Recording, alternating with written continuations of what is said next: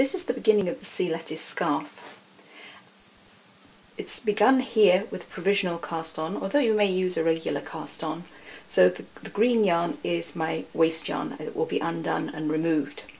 So the scarf was begun here, and I've knit a series of short row triangles with picots along the edge. These are rows 1 to 16 of the pattern. And rows 1 to 16 have been repeated 4 times, so I've got 4 triangular wedges, which brings me round to a semicircle situation. On the last repeat, I end on row 15. I only knit as far as the centre of the scarf. Now this is the bit that tends to catch people out, just because I think it's an unusual thing to do. But let's take a look at the crochet provisional edge. If we flip it over, we can actually see the Australian cousins. I had 10 stitches initially, and if I look carefully, nestling in between the 2 layers of green, there's 1, 2, 3, 4, 5, 6, 7, 8, 9 Australian cousins, which is what you would expect to find. If you have 10 regular direction stitches, you'll find 9 cousins. There is also one other little bit. There's this funny little twist at the end of the row, and we can use that to make up the missing stitch. The next stage of this scarf is to knit up the other half of the scarf stitches. So we can do this in a number of different ways.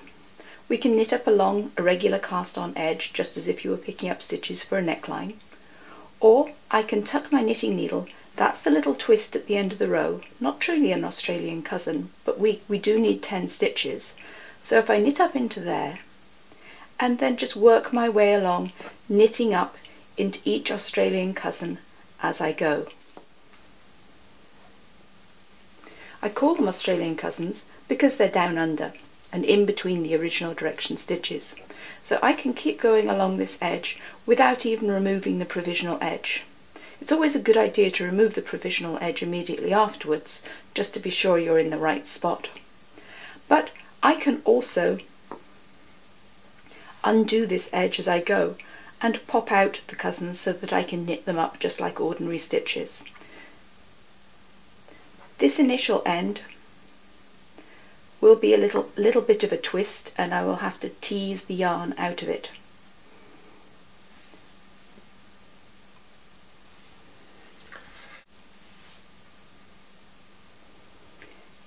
At this end, I'm going to have to just untangle the yarn from that twist at the end of the row. This one isn't truly an Australian cousin, but since I need 10 stitches, I'll knit up into it. It will depend. I'm going to knit it with a twist in it so it knits up nice and closed. And it will depend on which end you started working into your provisional yarn, whether you're able to unravel it from this end or the far side. If your provisional edge unravels from the far side, just pop off the cousin stitches and put them onto a spare needle and then knit across them. But if your yarn is docile and has been knit for a while, you don't even necessarily need the spare needle, but it's a good idea.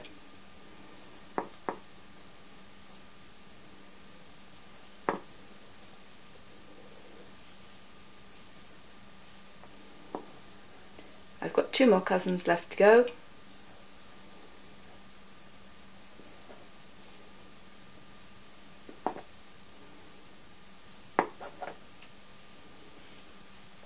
And now I should have 20 stitches. I've got my first 5 from the first side, the 1 from the twist, and the 9 Australian cousins. My scarf now is simply a series of 7 row repeats with wedges of short rows, and I can keep on going till I have just sufficient yarn to do another semicircle at the far end.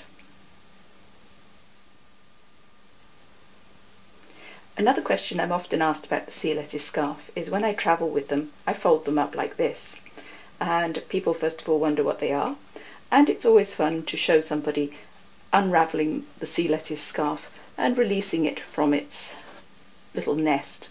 So I'll just quickly show you how to fold a sea lettuce. Open up either the beginning or the end of the scarf flat on your hand and simply fold it around with the frilly edges outermost. So you're pulling the centre vein around and letting the edges flap out, and this will produce a most attractive and somewhat puzzling display of your sea lettuce scarf. And here is the sea lettuce scarf, all folded up for travel.